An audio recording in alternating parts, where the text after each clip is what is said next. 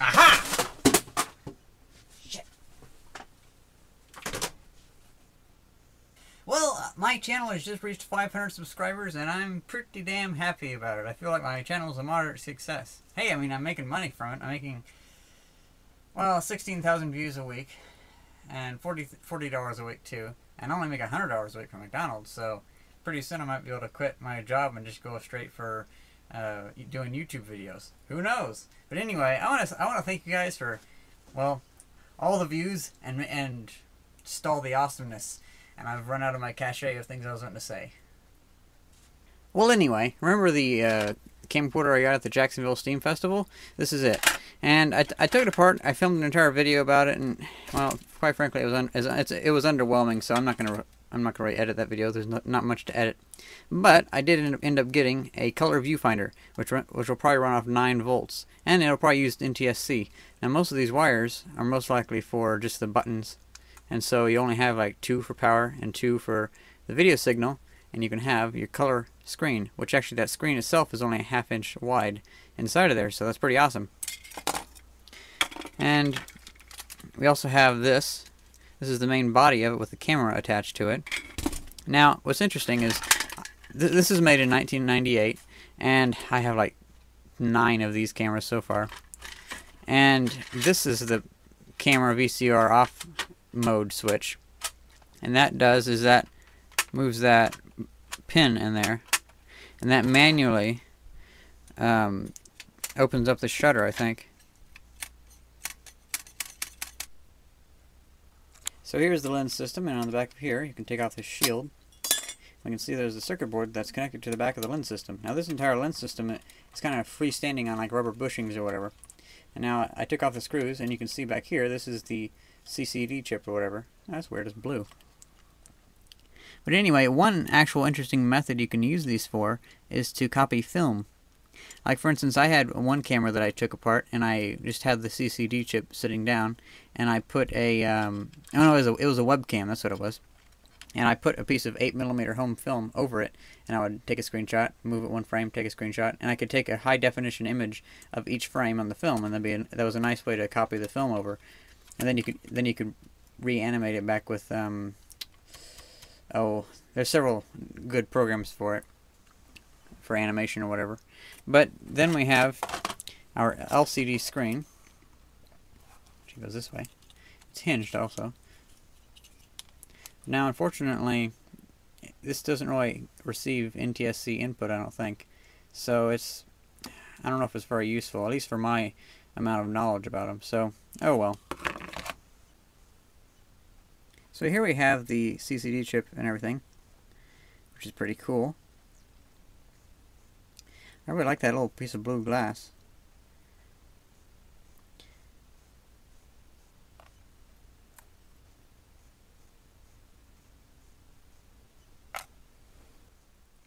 Now unfortunately you can't see through this system even with the CCD chip off because the shutter is still closed or whatever.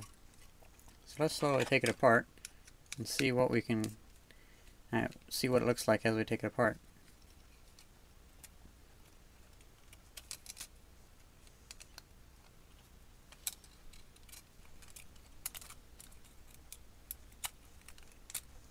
Nice.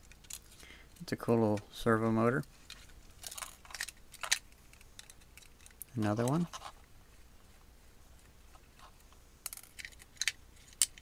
So, oh, weird. Didn't mean to rip off the back of the motor. Well, that's kind of cool. You can see inside the motor. And it looks like it probably is not a stepper motor then. It's probably just a simple DC motor. Then they have these other little detector circuits to calibrate it and keep it going in, so it doesn't get out of whack. A screw to hold these pieces together. Run like Flynn. Or whatever.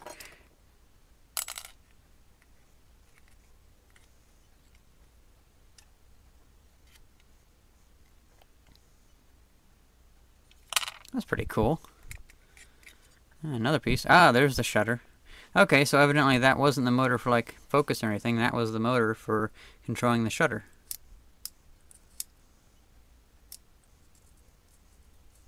Oh, that's cool. It's a double shutter type thing. There's one shutter frame right here, then there's another shutter frame behind it, and they're made to where this one will go this way and that one will go that way. So when I push it down, you can see they move away from each other. And I think this is like a slightly transparent plastic material there. That's pretty cool. Oh, well, that's pretty cool. There's a little like rocker arm down here. That's how they control both of the motions at once. Huh, you learn something new every day. Whoa. That's cool. I didn't expect those metal rods to be in there.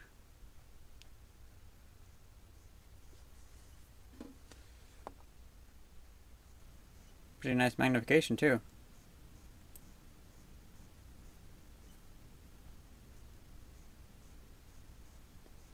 I might want to modify this into like a micro zoom lens, because I already got a micro zoom feature on this, but this would be even more micro. Then on the main board we see they have some fairly heavy duty shielding over whatever this is. It's weird. Oh well. And of course on this side we have the VHS-C tape assembly thing. I'm going to wind up the tape and whatnot. This is just so mind-boggling that they were able to fit not only an entire VCR but an entire camera system in here. Because like this is a VCR technology from like 15 or 16 years before 1982. And so going from that to that in less than 20 years is a pretty big step up in technology. I wonder how small we could get a VCR today. Actually, to be honest, we could probably get one where it would just play the tape while it's still inside of the cassette. They would just wind up the cassette and have like a linear read-write head that would be able to read it all. Here's a better cutaway view of the read-write head. And these things make awesome bearings. Like this one. I plan on using this one for something someday. Just, they're so smoothly rotating. So I was able to use a few neat little lenses and stuff from that. The rest will just go into a box for storage. But now on to more important things. Cleaning up my room. I've been... okay, I really don't have hardly any room in my room at all. And so I've kind of pushed it all onto shelves. And one of the things is I have a lot of boxes underneath my bed just filled with stuff. Most of the stuff I don't exactly even use.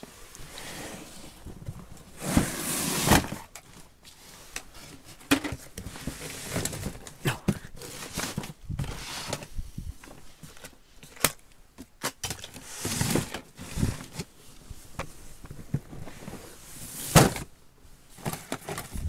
Oh, that's ColecoVision games. Never mind that. I don't have to worry about that.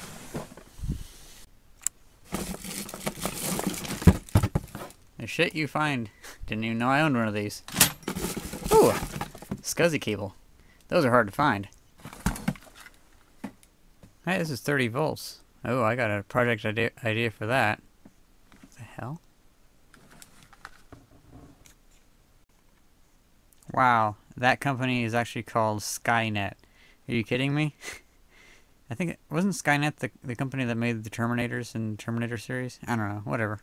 Still, it's just kind of funny. It's like seeing a modem with the name US Robotics, because US Robotics was the company that made the robots in iRobot. Well, it looks like I got an entire box clean. I picked these up at the 2012 Fall Festival. They were with a bunch of radio equipment. They look pretty badass.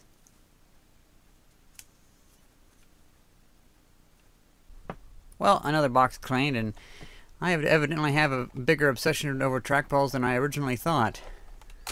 Because I mean, I already came across 2 of them. I just recently bought a bunch more, and I use one every day for the past like 8 years on my main computer. Hell, whenever I wore out my first one, I actually had to go on onto eBay and find an exact copy, otherwise it wouldn't be the same. I just love this TrackMan so much. It's so awesome. You can do anything with it. It's odd. I wonder why a lot of people use mice instead of trackballs. But anyway, now we have the box empty. Let's make it for VHS tapes, because I have a crap load of VHS tapes. Now, as you probably don't know, I collect recordable VHS tape types. And the favorite ones I've found are these Polaroid ones. The Polaroid T120s with this kind of case. Not this kind, though. This kind. Can you tell the difference? It's only slight differences, but actually the reason why I like this one so much is because the cardboard is like really, really thick cardstock. I love this stuff. It just feels so strong and sturdy. Whereas this stuff right here, it's a lot thinner. It's the same type of pressed board, but it's a lot thinner. It just doesn't feel right. I feel the same, at least. Not counting it has a lot more stuff on the back and whatnot. And these ones, they're very clean looking.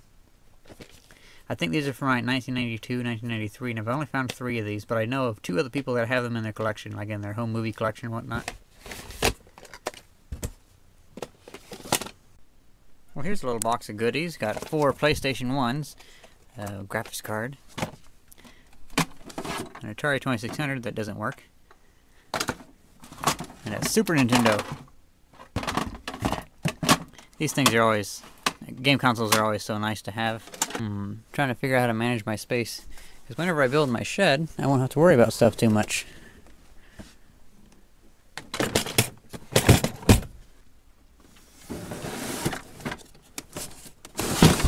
There we go. Awesome. We got more room down there.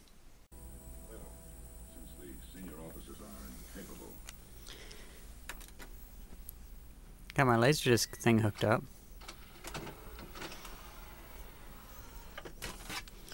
It's kind of weird to have stuff hooked up to my TV because I have it all sitting around it, but I don't actually have anything hooked up, usually.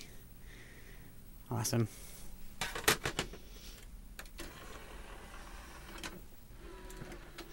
So, back to what I was actually wanting to film in the first place. I went to the Salvation Army store and I got a bunch of neat stuff for really cheap.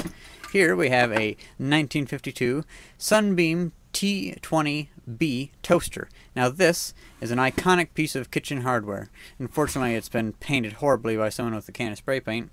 But you can tell that I scratched some of it off, and you can tell that the chrome is still underneath that. So that'll be a nice project video. We can take it apart, we can look inside of it, see how it works, because this is a fully automatic toaster. You put the bread in, it goes down, and then when it's done, it slowly comes back up. Nothing to activate it, nothing to turn on.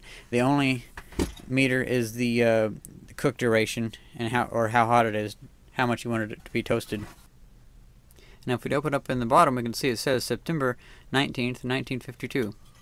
And unfortunately, it all looks okay except for this one electrode right here. It's all kind of bent and warped out of shape. Now, it might be perfectly fine, or it might not be. But either way, it'll be a nice video. We can take it apart, maybe even have to make a new electrode for it. But I'm really curious to see how it actually works on the inside, because it works much differently to a lot of the toasters I've seen. Next, we have a 1947 Singer hand vacuum cleaner. Now this was only $5. Once again, an awesome purchase. And it doesn't work, but it wouldn't be too hard to fix. That should make an awesome repair video. Not counting, I don't have a vacuum cleaner, and I have a lot of crap laying around, so it'd be nice to be able to vacuum stuff up. It just has a really awesome look to it. And there's a label on the bottom for the stuff. 170 watts, volts 115, the Singer Manufacturing Company, made in New Jersey. The motor is a model number H9. Very simple to operate. You have that, and this is your waste bag, or whatever it's called. Then I picked up this for $2. It is a Singer Educational Audio Study Mate thing, whatever that means. Basically, it's meant for in schools where you put a cassette tape in, then you have a roll of film, and instead of having, it's like a hybrid in between having only audio and full motion video, because you play the tape, and then you have your images, and it projects the images onto the screen. So it's like a portable slide projector with audio. Now this unit is from the 1970s, and in the back it has room for 2 audio cassettes and 2 rolls of film. So that's pretty nice. Nice little portable unit for teaching things to kids or whatever. And you just have a regular light bulb that goes in there. And lastly, I ran by Rural King and traded a dead battery for a battery that was pretty much brand new. And one thing I've noticed with AC Delco batteries is they never actually say with a timestamp when they were made. At least not very openly, because pretty much every other battery I've seen, they always have like a little round sticker that says like 508, meaning May of 08. But this one has, well, I was always confused by they had copyright 1995 on all their stickers, so I thought, is that from 1995? But actually, on this one, it actually says January of 08 in tiny print on the sticker. So that's pretty annoying. So yeah, as long as I get off my bum and start making more videos, I'll have plenty more stuff to make videos about. Well, not really the battery, because I got too many battery videos as it is right now. But now the toaster, now that's pretty awesome. And the vacuum cleaner. Anyway, thanks for watching, and I hope you enjoyed this video. It's very weird. I'm celebrating 500 subscribers, and already I'm at like 530. What's going on? Why am I getting so many subscriptions? But, I mean, it's welcome. But yeah, it's weird. See ya.